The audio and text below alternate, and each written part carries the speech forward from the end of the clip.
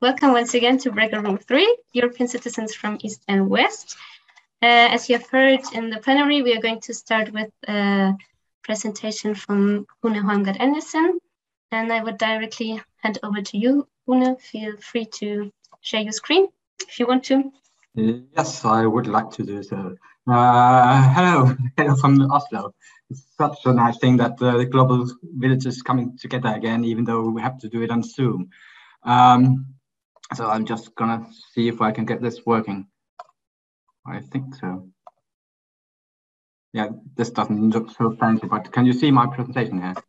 Yes, wonderful. Okay, so today I'm starting with a presentation on barriers in the Western Eastern European relationship. This is a very interesting question, especially because it's been divided into 3 different questions. So now I'll have to see whether I can move this one. Yes. So, so I've been asked to talk a little bit about what do Eastern Europeans think about Western Europeans and what other way around, and what are the differences between East and the West, and what are the barriers in this relationship. These questions are very, very large, so I hope that I could answer at least a little bit of those. But my presentation would be mostly oriented towards some kind of discussion afterwards, especially after we've had Martin's presentation too. First of all, yes, my name is Une Holmgard Andersen. Sorry for that. I'm basically a Dane, having lived for 15 years in Estonia, doing my PhD too there. Worked for a year in the US, been working in Denmark, as we've said in your introduction, and now I'm sitting in Oslo. We are approaching winter too here. So there was one complaining about the weather in Kiev. It's not so warm here either. So, but I've been asked to do a presentation, I guess, because I was a guest editor of a special issue of the Norwegian Foreign Policy Institute's journal Nordisk Østforum, the Nordic Eastern Forum. Unfortunately,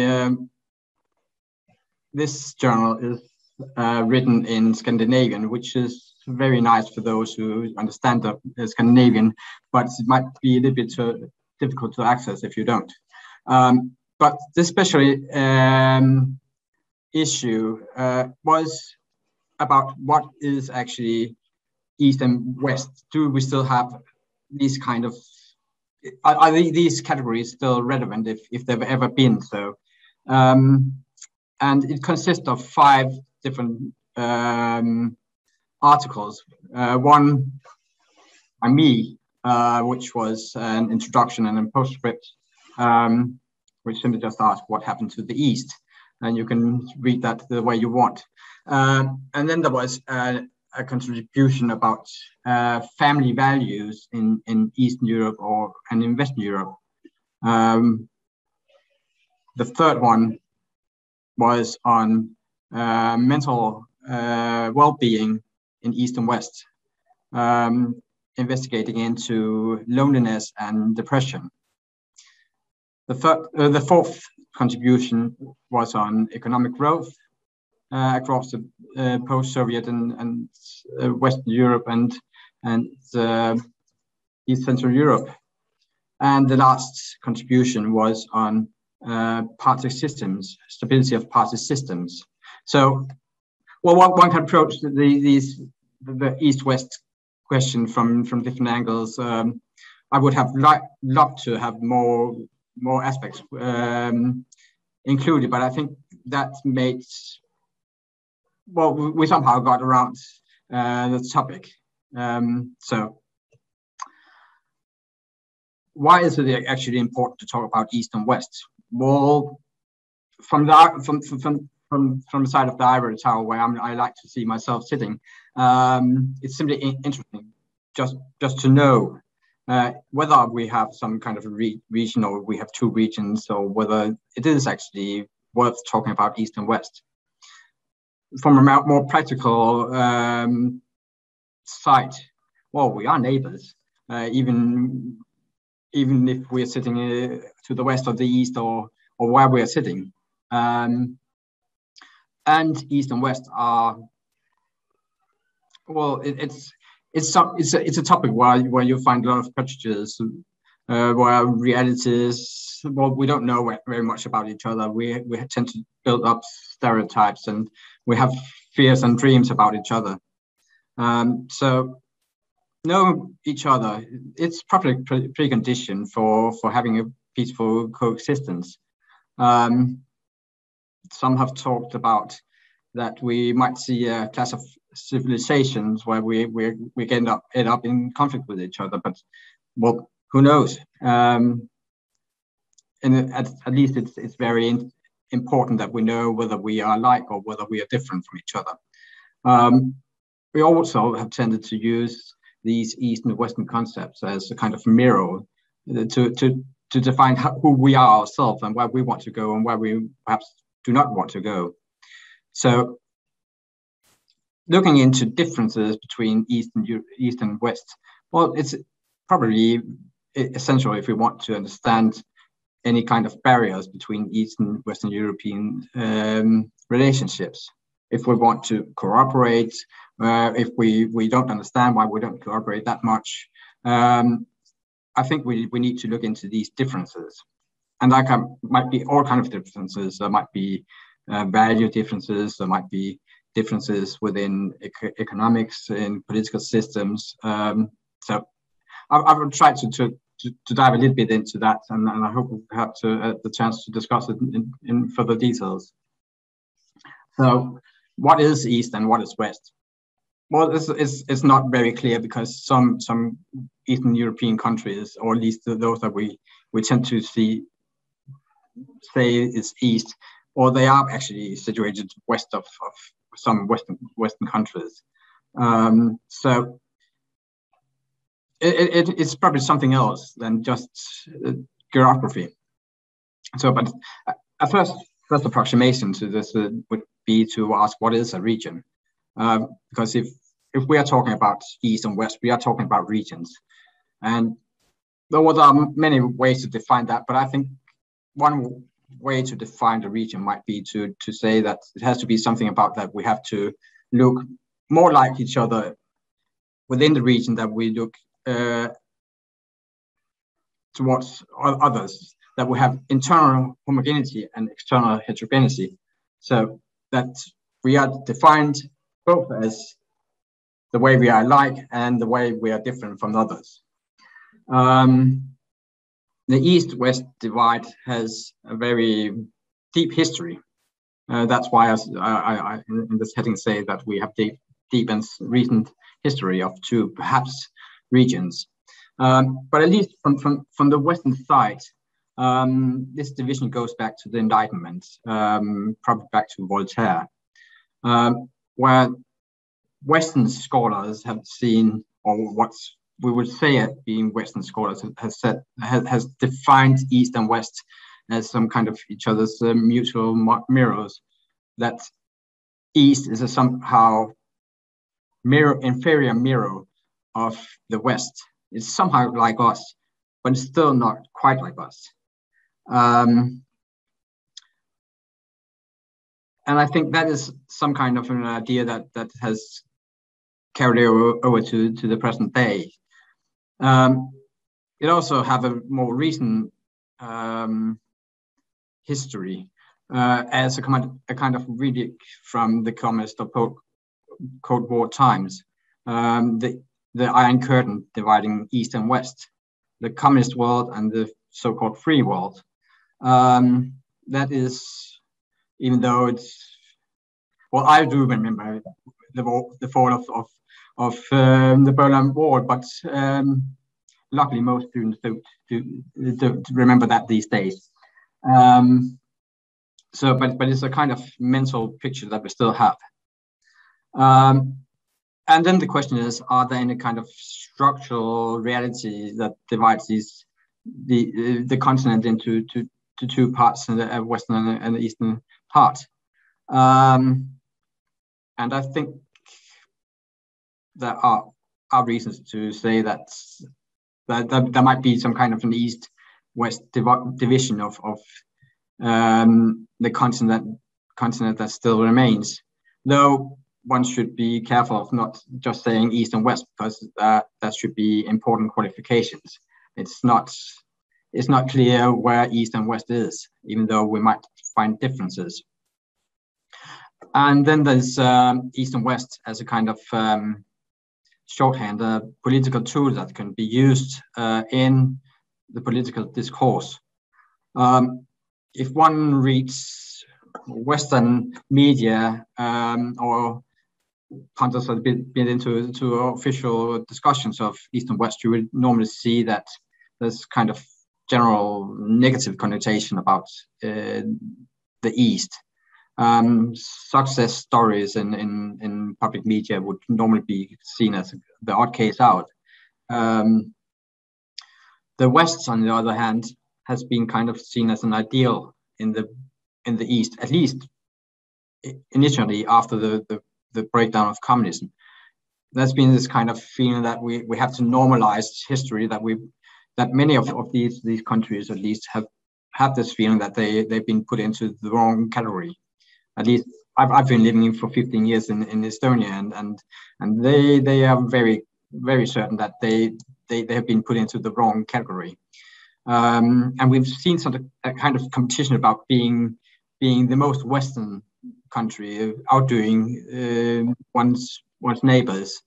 And there's been a competition about moving the west-east border towards the east, saying that we are in the west and somebody might still remain in the east.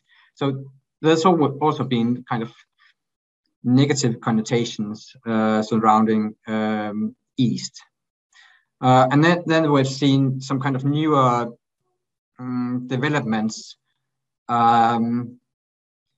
probably some kind of reactions to the fact that many post-communist countries have not been able to reach the levels of the West yet.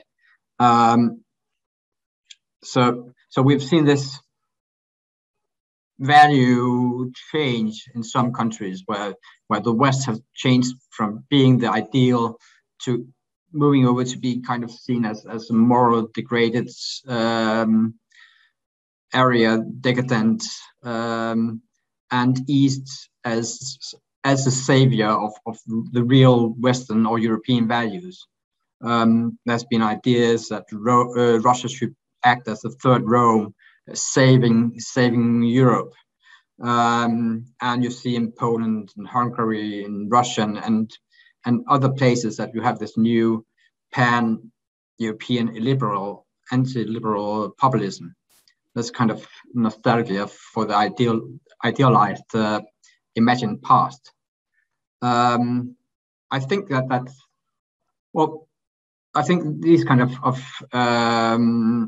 values might be seen as a reaction to this, that you have not been accepted by the West as an equal partner. I'm just going to try to move my own picture here. So, oops. Yeah. So okay. Maybe only a quick interruption. Sorry, yeah. We are already having the 10 minutes, so I don't know how much you have. Okay. Yes. So I'll just make it very short. So, but there are some facts here that the West, on average, is more democratic than the East. Though we've seen great variation within East. The West, on average, are more affluent than the East, though we also see great variation within the East, and we have different attractions, so that some are heading very much towards the West and Western standards, and others are falling behind. We see stronger family values in the East and in the West. The family is still much more important. How do you help your parents or your children. Elderly in the East have a tendency to be more lonely and more depressed. That might be because they might lose their family or feel that they are a burden for the family.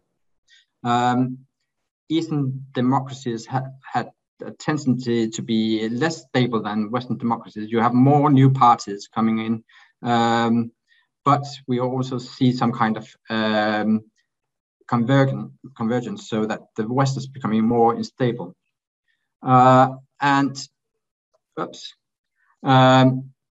The West have more liberal values than the East, which have more traditional values. That's, well, for instance, religion is much more important. It's much more so that you're having a certain, that your own culture is superior. You're less prone to accept same-sex marriages and abortion in the East and in the West. So we have these kind of value differences too. So I will stop here. I think, yeah. Maybe you could. Yeah. I think it's nice to hear also your summary thoughts, but yes. Yeah. So I think it would be very interesting if we could somehow discuss if we want to see what kind of barriers there are. I think we should look into what is it actually the basis should be for the cooperation. What are the benefits that we should seek, and are these kind of benefits of cooperation, are they mutual? We are different, but are we to cooperate on an equal footing, or is it so that one side should be cooperating more or initiating more or paying for it? And which aspects or which areas should we cooperate within? Should it be within economics, politics, civil society, environment? Should it be cultural exchange, mobility, or tourism, or what is it actually that we should cooperate in, despite our differences and the things that we share?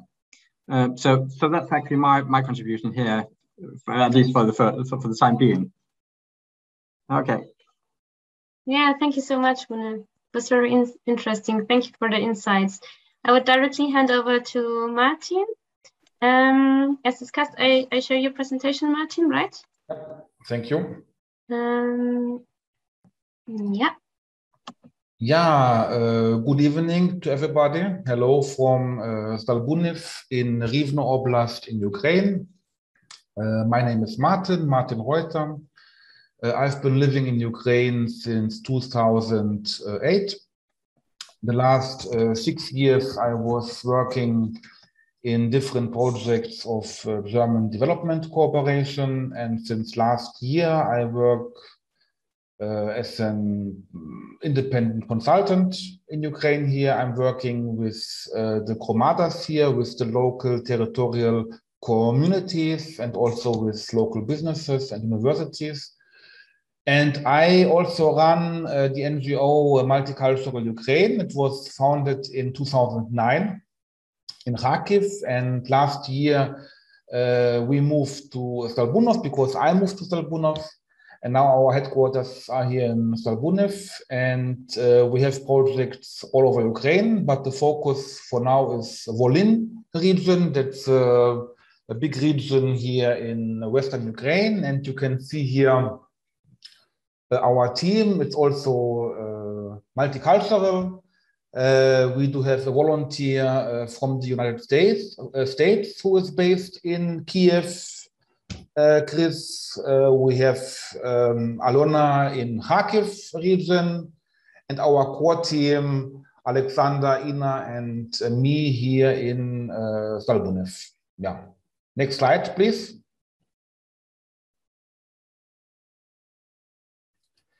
And our mission, well, I tried to make the slides a bit colorful and emotional. Yeah. So our mission, if to say in one sentence, is local development through exchange and cooperation.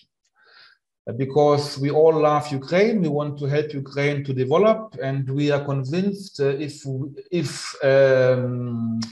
we want Ukraine to develop, we need to focus on rural space and countryside, because big cities, they are developing on their own, but the countryside is thinking behind. Of course, because of a lack of infrastructure and, let's say, manpower, active people with the needed skills to push and to bring their regions and their concrete small towns or villages forward. So we want to help these people and organizations, administrations in rural Ukraine, and we want to help them by helping them to explore their multicultural potential. That's why we are called Multicultural Ukraine, because we strongly believe that there is a tremendous multicultural potential which is not properly used by the stakeholders in these regions. And we identified actually three main sources of multicultural potential unused or not used in the way as it would be effective. The first source is the multicultural heritage. Here I am talking about Polish, Jews, Czechs, Germans, for instance, who lived in former times in Ukraine, and they are their descendants abroad mainly now. And this potential is not used. These bridges are not built in the amount it should be. And that's where we are helping to do this. The second pool of multicultural potential are foreigners in Ukraine, like expats, like me, for instance, students, tourists coming to Ukraine. Each person coming to Ukraine is a person with a certain background, with potential, knowledge, skills. Of course, not all of them, but many of them would be willing to share with someone. But very seldom there are proposals or possibilities for them to do so. And we propose to our partners to work more with expats, foreigners living in the region, because I will in the next slide show actually what I mean with this. And the third pool, of course, are the Ukrainians abroad, the so-called diaspora. So if we talk about a village in Western Ukraine and they are always crying, oh, we have no partners abroad, but actually half of the population does live abroad. So there's the question why we do not use this population abroad to build some bridges between villages and countries. Next slide. So what are we doing? Just to give some examples about our projects in this year. We have accreditation of European Voluntary Service. It's now called European Solidarity Corps, this program of Erasmus Plus, and we are sending volunteers abroad, but are also hosting volunteers. Well, we did, of course, we did a break now because of COVID, but we plan from next year on again to host volunteers. We want to focus again on multicultural heritage. For instance, when there is a village where in former times was a Czech settlement where lived many people from Czechia, the so-called Volyn Czech. So we want to invite a volunteer from Czech Republic to come to Ukraine to a concrete village and to help us to help this local village to set up this communication background to build up these relations between Czech Republic and Ukraine. So volunteer programs, of course, are a great instrument to tackle, with this East-West thing that Rune mentioned in his short lecture. The Meetup program and the House of Europe grant, they are quite well known in Ukraine. I think everybody working in Ukraine knows these two grants. We were fortunately also granted this year. We had a virtual school exchange with Germany, Turkey, and Ukraine, and now we are working on the sustainability. Of course, we want that this is not a one way, or how to say, not one way, Einweg, one time wonder. Yeah, we want to make it sustainable, and now we talk with our partners to make this sustainable. And a very nice project we had, it's just finishing, it's called Youth Bridge by Dejev Vakovici, a very interesting project. It's related to history after World War II, when Ukrainians living in the border region of Poland and Slovakia were forced to move to Ukraine, to Soviet Ukraine. There was an agreement between Czechoslovakia and Soviet Ukraine, and these people from Ukraine came to Ukraine, but in Ukraine they were seen as Slovaks and Western people, and in Slovakia they were seen as Ukrainians, Eastern people. So very interesting history, and this history actually is not explored and discovered and researched at all in Ukraine, and very few people are talking about this. But on the other hand, it's a very good thing for the villages and cities where these people lived to use this again for cooperation with Slovakia. And we did this try with Bardejov, which is, maybe you know, a beautiful city in eastern Ukraine. And now there is this kind of partnership between Bardejov and Vakovici, and we hope that our partners they will continue to be friends and to build this youth bridge further. Next slide. Yeah, here I will be very short. We got granted now by US Embassy in Ukraine, and we will implement a very interesting project. Our initiative, it's about organic agriculture in vocational education, and that's a very important issue, and it's actually also related to rural development, because when we want to develop rural spaces, of course, people have to work, they have to find jobs, and agriculture, of course, is nice. But organic culture or agriculture is much more interesting, because these products can be sold for a higher amount of money, and there are many interesting stakeholders involved in this organic agriculture business, and we are happy to realize this project now. And the last slide, please.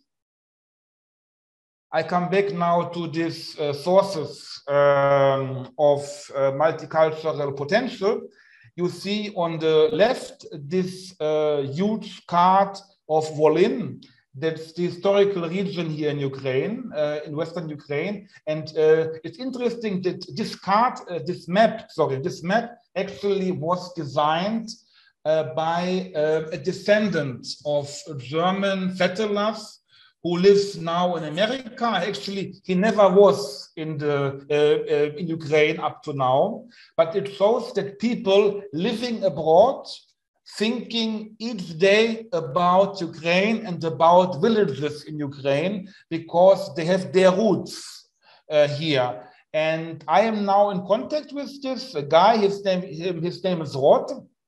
And I brought him in contact with people from the villages where his roots are. I found at the local schools people knowing English, which is very important because one main barrier, of course, it's always related to the non-knowledge of foreign languages, especially in Ukraine, very few people and very few pupils, unfortunately, they know English or they are taught well in English. That's a big problem. So this map, it's an example how we will now foster cooperation between a village in Ukraine and people, a village to be found in the US on the fundament of this common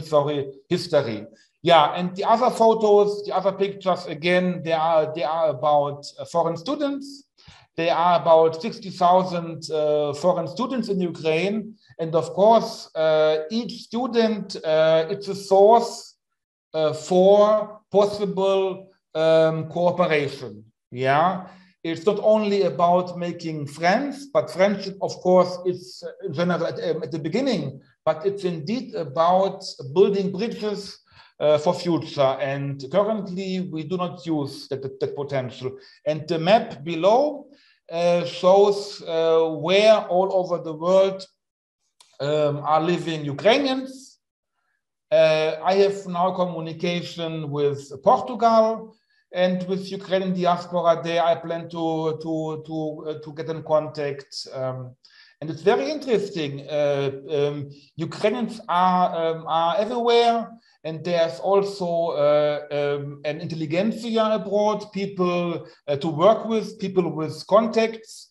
And it's very interesting. And I think that also the local administrations do not see yet this potential for projects, because at the end, nowadays, if you want to realize a project, if you want to submit a project proposal, most of the donors, no, of course, it depends on the project and the call, but most of the donors and the projects, they ask for partners abroad. So if you don't have partners abroad, then you cannot realize interesting projects. And most of the villages and small cities in rural Ukraine, they do not have partners yet abroad.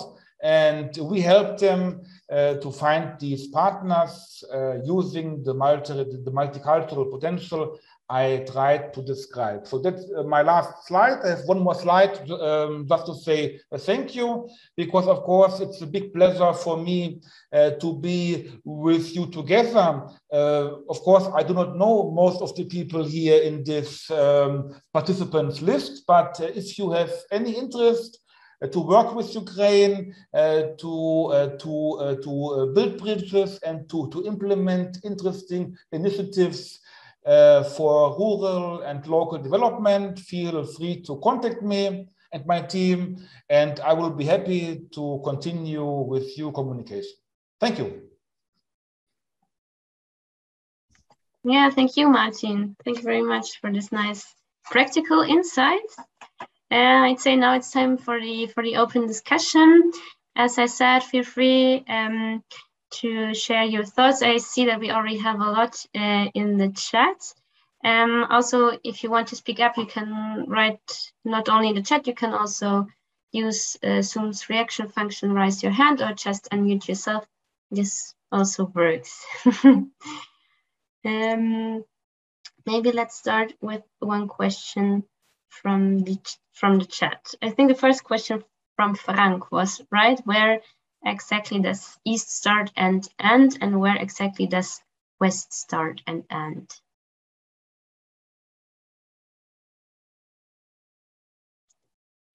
Yeah, well, I guess that's my question. That's the question for me, and I'm not really in a very good position of giving a good answer for that, because it's very much this a perception of a division of the continent. Well, for this session, we were talking about Eastern and Western Europe, but yeah, okay. Where does Europe end? Go to Ukraine, Georgia, and ask them, are you European or are you from Asia? You'll probably get the question, the answer that no, we are from Europe. Even though, if you look at the map, Georgia would probably belong to Asia, and I think what this special issue of Nordic East Forum showed that is that you have some kind of division or there are differences across the continent, but you also have very many shades of these differences, and they don't really overlap.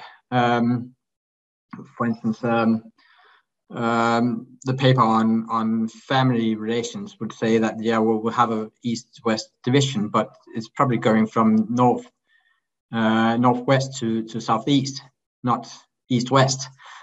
So it's maps in the minds, not on unpublished maps, though maps are political too in that sense. I remember from my childhood, which was before the breakdown of communism and the fall of the Berlin Wall, that Eastern Europe, on my maps, really looked like the backside of the moon. We really didn't know much about what was on the other side, and when the Berlin Wall fell, we were looking at each other and seeing humans on the other side too. That's had two legs and two arms and looked very much like we did. And perhaps we do share a lot of things. So exactly where the division is, I don't know. It's very much how people themselves see it, how it is. We can see that different countries have different levels of economic growth and affluence. We can see that there are differences in the political party system stability.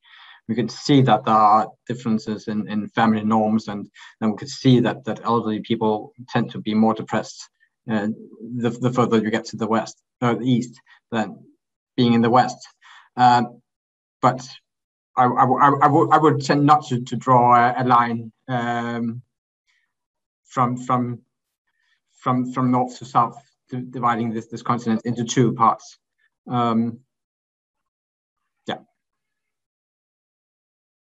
Thank you, Rune. We have a comment also from Dara regarding this. That Zizek also wrote about this issue of locating Europe. Thank you for sharing the link, Dara. You're welcome. Just a little interesting article on it, like saying that people always, depends where you're located, where you're trying to find what is Europe and what is not. I just have to go into the other room now, I'm afraid, but be in touch. And thanks for the lovely speeches. It was very interesting stuff. And sorry I have to leave. Be in touch. All right. Bye. Bye. Frank, do you want to comment directly on this question, East and West? Where is it? Are you?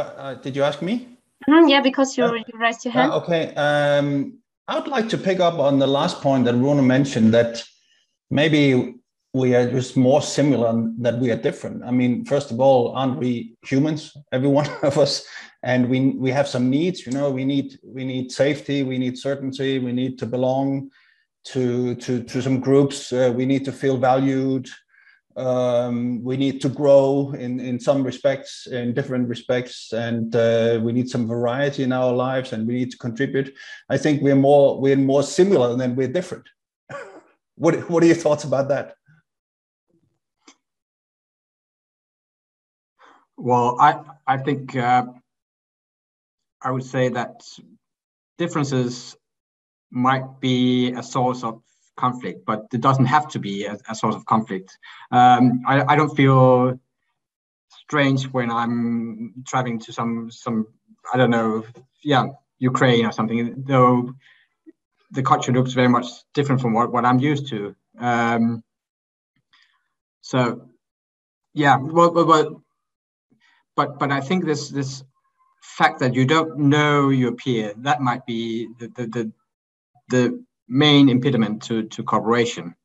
That you have some kind of an idea about how your peer looks like, but you don't really know. So you have all kind of we have this tendency to see that people in the West, they probably so extremely happy and so affluent, they don't have any problems, and people in the West would tend to see that, well, you just have problems all over the place, everything smells of cabbage. Well, I think that's one of the main impediments to cooperation between East and West. So, and one other thing that I think might be a problem is that there's this idea that the West should be the donor and East should be the receiver. Perhaps the East need to convince the West that they have a kind of interest in cooperation, not because East needs cooperation, but because West should be able to learn something or gain something from cooperation. So, is that some kind of an answer? Yes, very good. I mean, that's why I suggested this. How do we innovate? Because as I understand it, our history in the western part of Europe is we've been really good at innovating, haven't we? All kinds of products and our societies, and that's created a lot of economic growth for us. And yeah. Well, I think one thing. Well, I'm just studying economic transition too, and I, at least the way I see it, that economic development is very much dependent on whether you have good institutions. If you are afraid that your neighbor would steal whatever you innovate or produce, then you wouldn't produce anything or innovate anything. And I think the fall of communism left East without good institutions. They didn't have good institutions beforehand, but they might have been better than no institutions. And some countries have been very, very good at building up institutions that gives people incentives to innovate. I've lived in one of these countries for 15 years. I think Ukraine might have failed in this respect, as I would say Moldova have too, and Georgia. They have a much bigger potential than what they're able to realize, because they have incentive problems, and you would see that reflected in the fact that things doesn't work. You don't have services that you need. You don't have secured property rights. You have all kind of red tape. You have corruption, which is a major blocking stone for innovation. At least that's the way I see it. But that might not be so much an East-West problem, though the problem is mainly pertaining to the East right now. But yeah, if you want to have economic development, I think that is the key area that you should attack, is building up good institutions. There are many of those who are in a position to build up these institutions who not having the incentives to do so, because that would dry out their source of income. You could probably look at Ukrainian politicians in that respect. So I see Claudia also has her hand risen. Claudia, would you like to comment or? Yeah, I was just thinking that, so hello from Bucharest, Romania. We are Eastern Europe very much, but we are also European Union very much. And for us, Ukraine, it's a little bit at the top of the Ukraine with the top of Romania, it's have to be west. So there are regions that we look a little bit on to northwest to look to Ukraine. So east-west, it's very problematic if you look at Europe as a whole. And you mentioned Georgia, Armenia as well. Those countries are, and the Republic of Moldova, you mentioned, those are not part of European Union. So I think there's another layer in the East-West discussion that has to do with the European community really being mindful about the differences, historical differences and historical struggles that the different regions of Europe have been going through. And you mentioned institutions, and this is where the innovation, I would answer Frank's question. That's my field of expertise. And I'm going to bring you one institution to the table because I really wanted to bring it in discussions when we talk about Ukraine and other East European countries. And these institutions are public libraries. If we talk about public libraries to any person from the Western Europe, they think about nice buildings, resources, free resources for the communities, and like any citizens have the right to use that resource. If you talk about public libraries in Eastern Europe, though, you might get surprised to know that people don't know where the public library is, even though they have public libraries. The ex-communist influence area did build many public libraries, but those institutions who are, I think, at the cornerstone of democratic communities have been left, as you said, alone.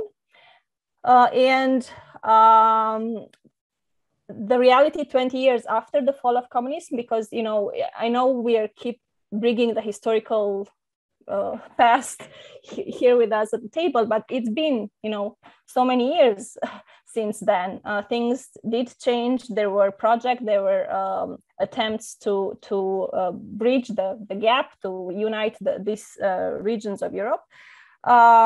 So we cannot talk about changes at the system level in public libraries, but there are communities who have strong public libraries.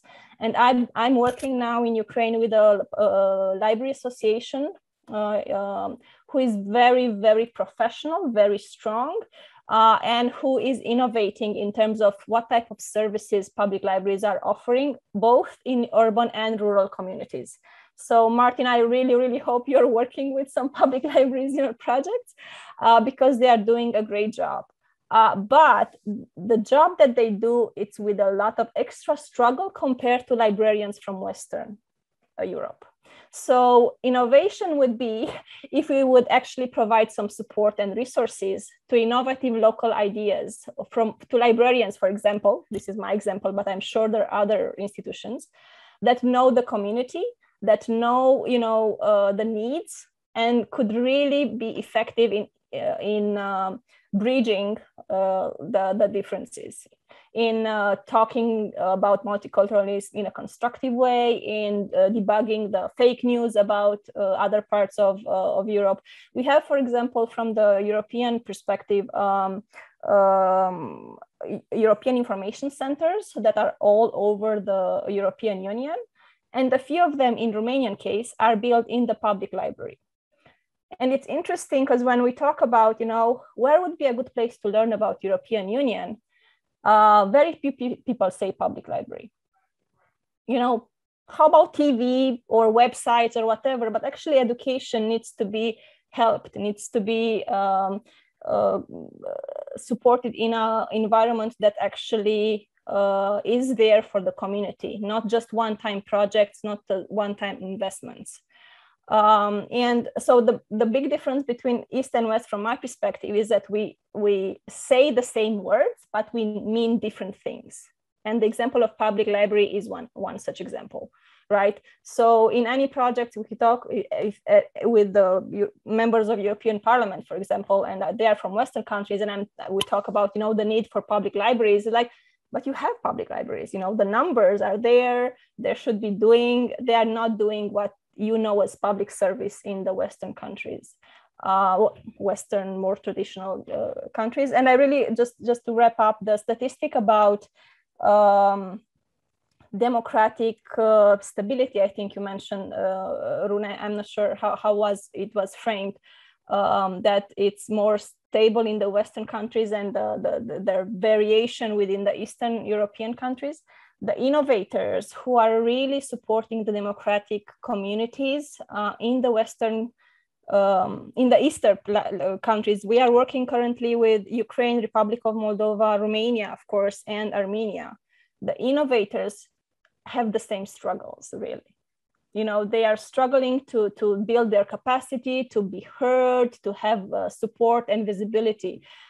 So the differences are not as big as we fear they are, but the intervention needs to be local. And connecting with local communities, I think it's the key to better understanding and bridging the differences, and not being afraid to innovate, to invest in ideas that, you know, might not work, but are created by local communities. This is our secret. We are doing at the Progress Foundation. We would like to share the secret with more people. So if you know more librarians or more NGOs who would like to work with librarians, I would love to talk more about this. Yeah, thank you so much, Claudia. Very interesting to hear about it and to hear about your work. And it's also, yeah, nice to see that we have like also those two positions, right, in this room. Like on the one hand side, and we are kind of all the same, and on the other hand side, you say, yeah, there are differences and words mean different things and so on. And we're already all diving into the question of Frank as well, who wrote in the chat about the question of cooperation from Rune, right? What is the basis of cooperation and how do we innovate? Yes, and I think this is a question to all of you. So yeah, maybe there are some more thoughts about it.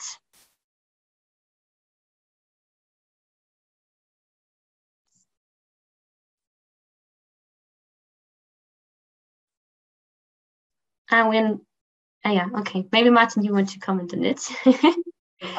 I can just say one little thing that talking about cooperation, of course, always means that people have to know about each other. And in my experience, there's always, unfortunately, a lack of information about partners in Ukraine. And if we talk about villages and small cities looking for partners abroad, they are always or often surprised why they do not get answers to their mails or letters they are sending. And actually, very often, even these organizations, administrations, they do not have any information about themselves online in English language. Or even if they have, these Wikipedia articles are so poor and so horribly written, and so horrible photos were chosen that, of course, it's very difficult to to make someone interested abroad to cooperate with this certain entity. So I think when we talk about cooperation, it's about information, first of all, and about communication. So communication, that's already this intercultural element of East and West. There are indeed some differences remaining. So information, communication, and cooperation, that's the thing, I think.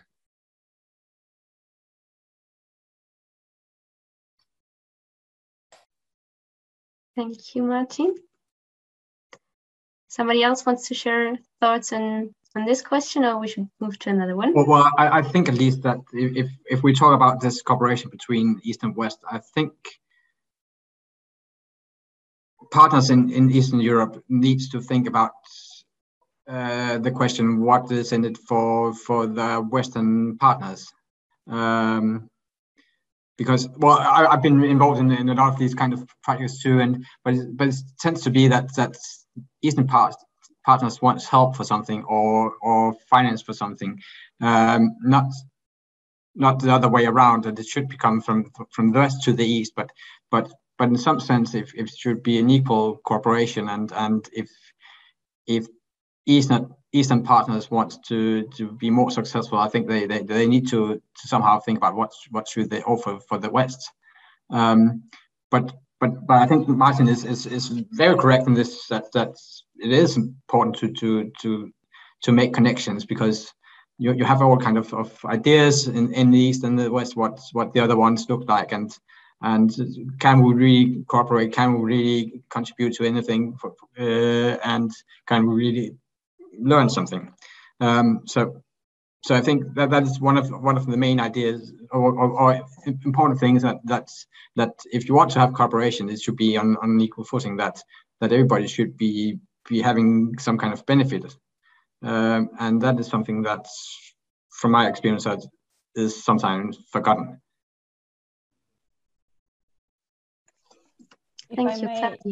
If I may answer to this, just a thought. I know it's very frustrating. I've spent a lot of time in the United States, and coming back to Romania, it was a hard time figuring out that, you always ask for help from Eastern Europe.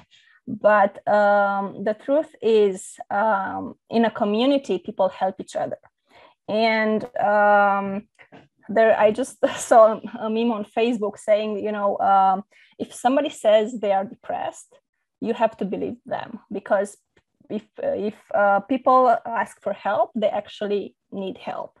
From a Romanian perspective, for example, once Romania joined European Union, we were considered a democratic state with strong institutions, which is not the case. And if you at the table of negotiation consider Romania, equal partner, which we want to be considered, but you don't look at, for example, the low number of women in politics, and the same thing in Poland, for example, right? The right of women, you consider they are safe there because, it's a democratic country. And people from the country say, actually, no, we need help. And we keep hearing, but what do you bring to the table? We bring people who need help. And once they're part of European Union, this kind of, from our perspective, was accepted by the other partners. The countries who are not part of Eastern European Union, I think the situation is even more serious, because they are not even considered partners in terms of geopolitical negotiation. So the social issues that are there, and when the brave people have the guts to talk about them openly, and the answer is, well, but what do you bring to the table, really? Then people will stop asking for help. And that's not what we want. We really want people to be able to say what they need and, to the best of our abilities, actually help. From our perspective, for example, we saw in Ukraine so many courageous citizen activities that fight for democracy, sometimes more so than in Romanian case. I'm not an expert on corruption, but I can tell you the corruption in Romania, it's quite bad, and we are a part of European Union, so that's not a problem that can be openly addressed, really. So there are all these small issues that are problematic, but I really, really find it hard to listen to say, we need to explain to our partners, to people who say they are interested in, well-being at European level, why we need support. The example of public libraries, again, imagine you would not have functional public libraries in your country. Just imagine not having it at all, right? Would that be something, that would affect your quality of life? I believe so. So helping Ukraine, Republic of Moldova, Romania, having better libraries, it will not benefit your life now, but can benefit your life when you come visit our countries, or when you do projects, or when you talk with people from Ukraine and explain them, how useful a public library is, and they actually know how that works. And I'm sorry if I seem a little bit too emotional about this, but it's been a number of times since I heard this. And I used to think the same thing, but now knowing how much people really struggle. We had a joke in our foundation that when the pandemic hit, everybody was hit very hard, right? But you should look at libraries, for example, from Ukraine and Romania, and see how innovative those people were without any pay, without any technology, and without any investment, right? The quality of services during the pandemic were at the level of Western countries. And that's because we innovated, and the people really innovated with what they had. And the hit was, it had hit everyone, right? So there was no difference. Now you were hit a little bit harder. We were, at the beginning, we all were hit equally. And we were able in Eastern Europe to really provide quality services on, the niche that I know of. So I'm guessing this should be the case in other fields and other institutions. Thank you. Thank you, Claudia. Frank, you want to comment on that? Yes, that's exactly what you mentioned, Claudia, why I passed on this positive deviance method. As I understand the method, it's like you look at people in a neighborhood, and maybe there's one family who's sort of doing better than all the others, but with the same resources. And you find out as a researcher what's going on here, and what are they doing differently in this family. And then you start from there, because you can share that information with everyone. And then people will see, well, the mother in that family maybe is making sure that everyone washes his or her hands, or it's clean in the house, or they're just doing things somehow differently than the others, but with the same resources. So you start actually from where people are, instead of pushing something from the west to the east that they maybe do not need.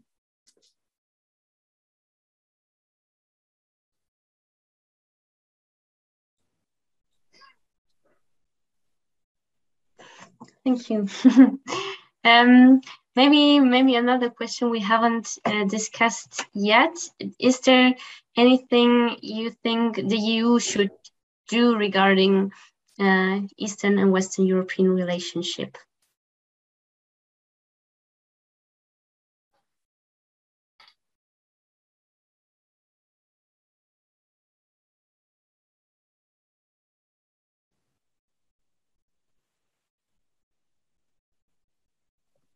Well, I guess it all depends on which aim you have.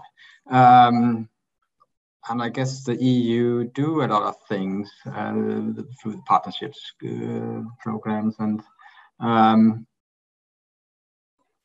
but yeah, somehow getting back to this that Claudia said, to point that yes, you should help in the family, in the community, but if people do not feel that they are in a community between East and West, then there might be a problem of convincing them that they should help. And in some sense, this East-West mental map idea still persists, that from the West to East is something. It is something like we are, but it's something different. And are they part of us, or are they not? So, but yeah, I think we can all be in agreement that it would be good to help East if they have problems, but we are somehow perhaps sitting in egg rooms because we are all interested in East and West. But ordinary people in the West might not care that much about it, and like people in the East might not care that much about what happens in the West. So that was what I was pointing out. that if you need help, you should tell why you need it. What is the benefit for those that should provide it? If it's not some kind of cooperation on equal footing, so where everybody benefits from this cooperation. And I think there are very many areas where East and West should and could cooperate much better, both within economics and culture, politics. We probably have some problems about the global warming that needs fixing, and we probably should cooperate on that too. So, yeah. Yeah, thank you very much, Rune. We are also already coming close to the end of this session and this webinar. Now we can make a short closing round, like one by one, who wants to share what you want to see in the future of Europe regarding the relationship of Eastern and Western Europe. Maybe just 1 or 2 sentences, if you would like to. Maybe Martin, you could start.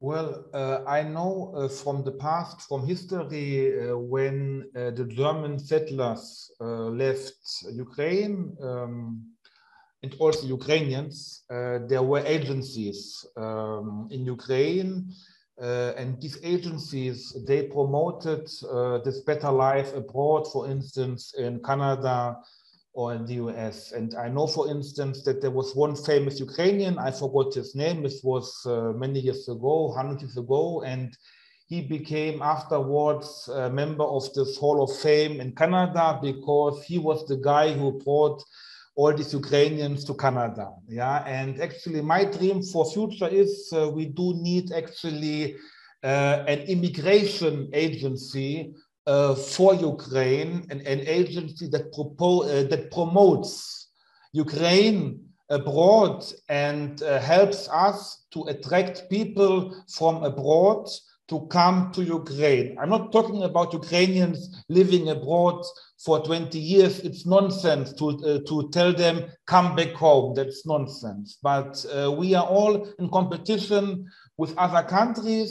Ukraine is a fantastic country with lots of challenges for now, but we can face when we have the manpower and the people to do it. And for now, the biggest problem in Ukraine is the lack of competent people, especially in rural areas, because all the elite left, and many head of the villages, they would never have become head of the villages if there had not been this wax of immigration and all people left. And that's the biggest problem for Ukraine. And I hope that European Union also will consider this in their projects, programs, grants, and communication strategies. And hopefully they will all work more with NGOs and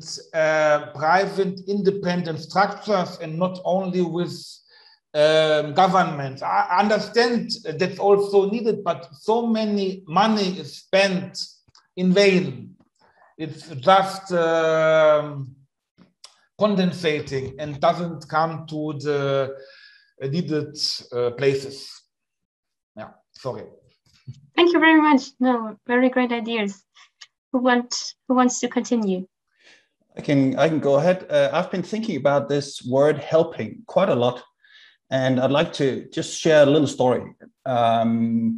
So I work a lot with children, and many of these children come from refugee families. So they've come to Switzerland. Their parents have come to Switzerland as refugees, and I go at home to them where their parents live, and they live, their children. And I have turned around my teaching strategy over the past years. And now I'm at the point where I start out by listening. I start out by finding out, what are they really interested in? What are they passionate about? What do they want to learn? That's why I start. And I'm driven by energy. When I can see a child is energetic about something, this is why I help. This is why I start asking questions. And this is working. So that's my idea about helping. What really helping is, it's really listening, it's asking questions and following that energy, because that's motivation and that's where growth comes from. Thank you so much, Frank.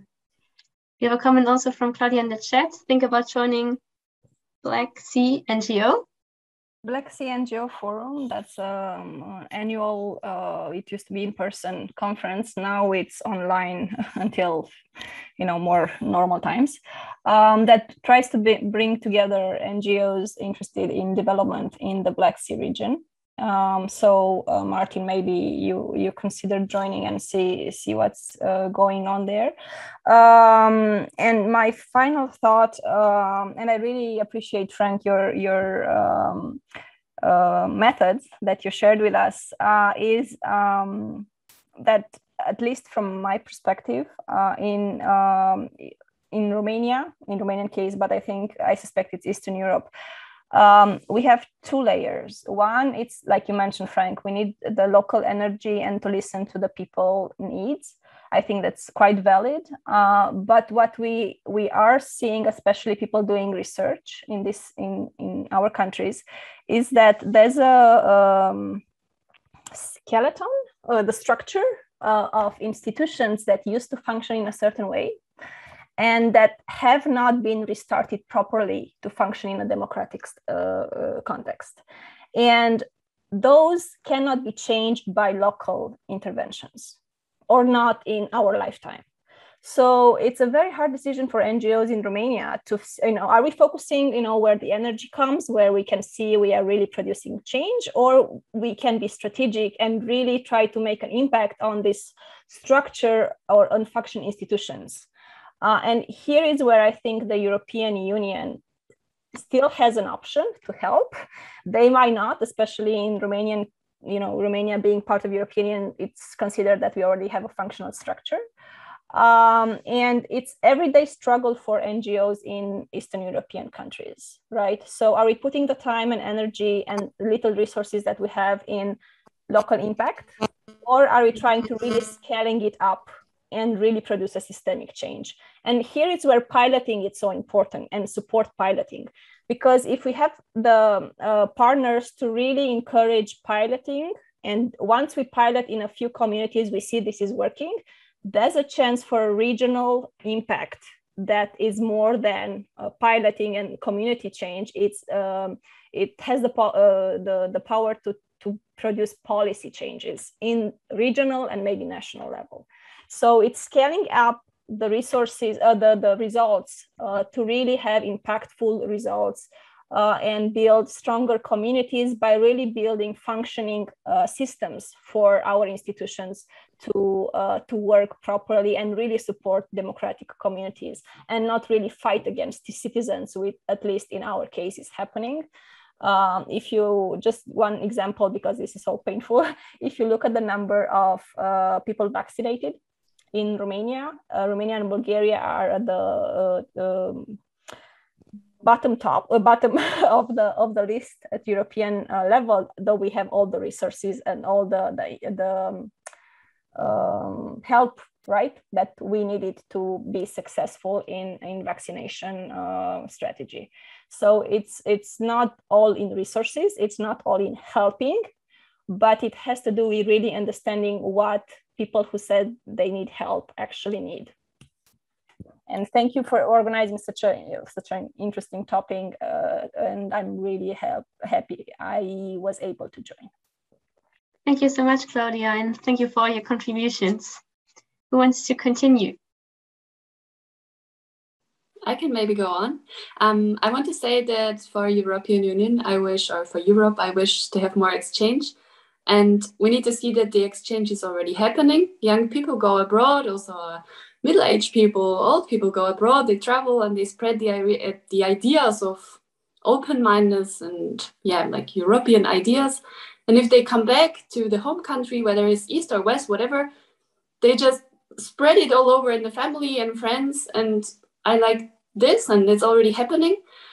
And creating Europe is not just over the night. I mean, I'm from Czech Republic and we are in the European Union for like 20 years. 20 years almost. And it's like one generation, so we need more generations to make it happen. Yeah. Thank you, Monica. Final thoughts of Una, maybe? Yes, well, I totally agree. I think it's important that we see or learn from each other that we are both alike and have differences and that we can coexist.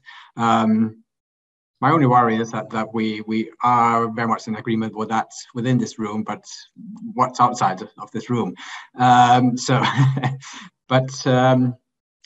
Yeah, I'm just looking forward for the world to open up again so that I can get around at least. So thank you for organizing this session. Yeah, thank all of you. Yeah, I think we can wrap it up. Thank you for your great contributions, for taking part in the discussion, for your wonderful insights, Martin and Rune, especially thanks to you. We have this nice Zoom emojis here. You can clap. Thank you very much. It was a pleasure to have you here. I've seen a lot of opportunities here in this room to cooperate, to share thoughts. So you can also write your email addresses in the chat maybe if you want to. And yeah, so you have each other's contact details. And yeah, I think this is all from my side. Besides one little thing, I sent a link into the chat. It's a short Google form, only 3 answers about this session, where you can leave some comments or maybe some additional thoughts about the future of Europe regarding this topic of the breakout room. And yeah, if you could fill it out, it would help us to bring then the ideas to the conference on the future of Europe. And yeah, thank you very much. I wish you a wonderful evening. And yeah, stay well, everybody, and goodbye. Thank you. Bye-bye. Bye. Take care.